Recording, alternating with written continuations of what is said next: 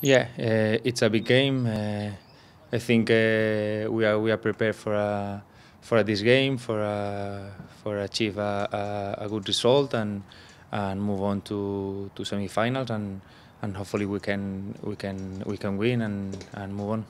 Yeah, it's true. I think Melbourne City they signed a good players, but us this year I think are more stronger than last year, and I think we are prepared for everything and we have a option for a win this game. Yeah, I think I told you before. I think this year as a group and as a team we are more stronger and we are prepared for everything. We're training every day hard for achieve everything and hopefully we can achieve things and win titles. Tomorrow we will pick the best available team, but then we have a couple more games.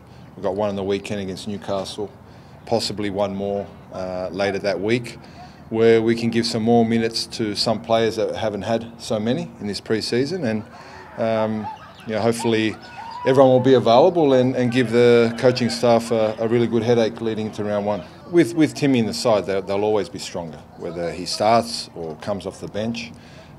He's a quality player and he's proven that over years, and you can see that he's still very determined to do well. So we'll show him the respect he deserves, but we're going to this game first and foremost to win.